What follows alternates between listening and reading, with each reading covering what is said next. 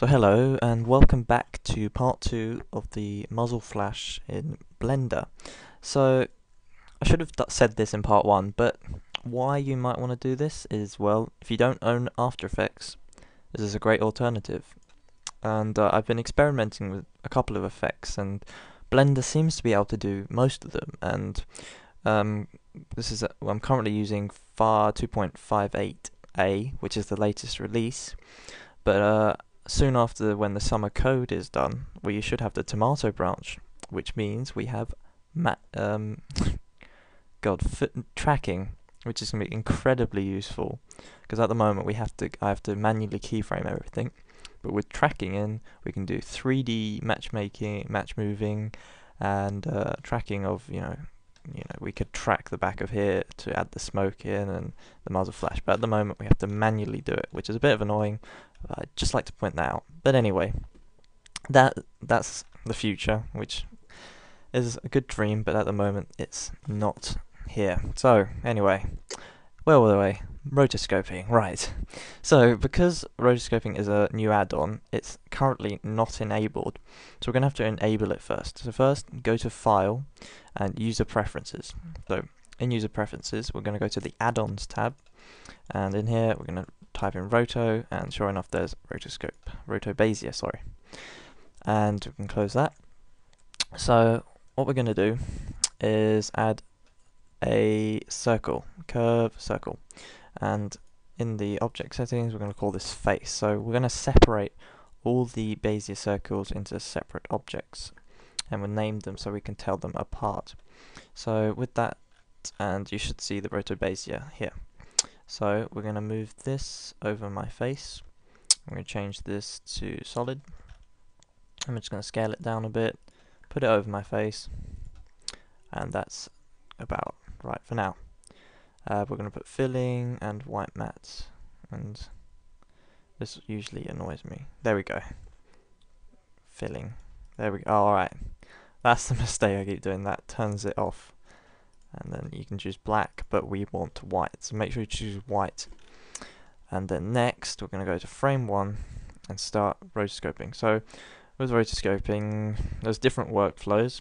First one is you start on frame 1, position the curve around the object you're rotoscoping, then go to the last frame and then position it again, and then gradually you go through the timeline and reposition the object. So I'm not gonna record the whole thing of me rotoscoping, that'll be a bit boring, but I'm gonna do the first couple of frames so you get the idea. So with the circle selected, go to edit mode, and we've got these handles which we can reposition the curve with. So we just go around the face here, and just, if you get it nice and tight, you'll have minimum spill into the background, which I had when I was just quickly putting together the preview of what the tutorial will have. But I am now gonna be a bit more careful, try and get a bit more of the face in, maybe pull that one around a bit, pull that there, and that looks pretty good. So that's the first frame. So we select, I usually go in edit mode and insert the keyframe. So go on frame 1 and we'll insert the keyframe. So now that's keyframe to the first frame. Now I'm going to go to frame 108, reposition it on my face,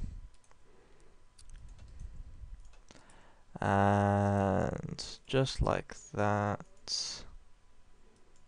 we have now keyframe 2 frames, but you can see it's offset still. So then you don't have to go frame by frame, but you need to find the major points of where it goes off the frame. Now, in a minute I'm going to stop, rotoscope my face, and then I'll be back. But you're probably wondering why we need to rotoscope. Though, because this is a revolver, it only does one round at a time, and it's not a machine gun which is shooting many rounds per minute.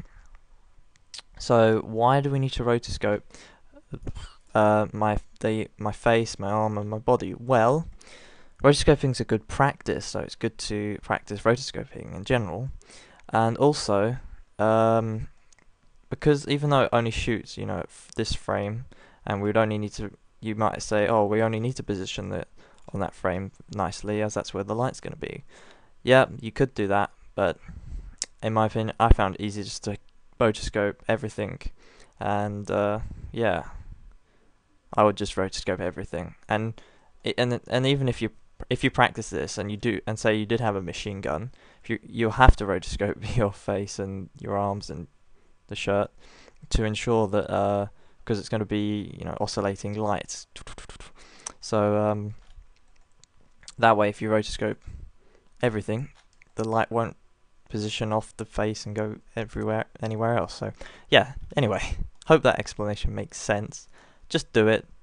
It's a lot easier in my opinion. So anyway, I'm gonna go now, rotoscope this, and I'll be back.